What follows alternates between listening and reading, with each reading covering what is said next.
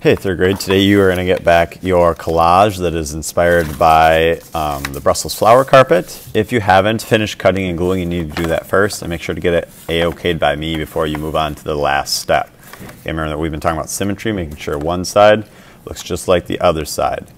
And we've been working a lot with warm colors. When you get this far, you're going to finish it off with some little details using our color sticks. We're going to stick to the warm colors, just like what we did with our sheets of paper. So you can use some reds, some pinks, some oranges, some yellows. Okay, try to stay away from those cool colors. You know, this peach color, that's a warm color. That looks like most of them. Okay, and we're going to use these just to add some small little details. And once again, we're going to focus on making sure that it is symmetrical as well.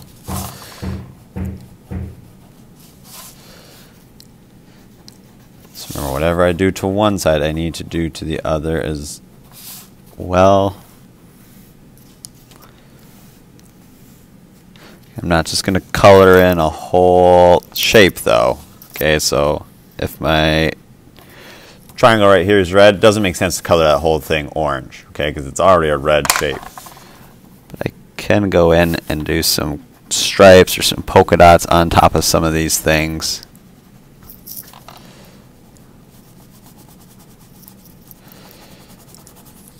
You want to do some stripes up here.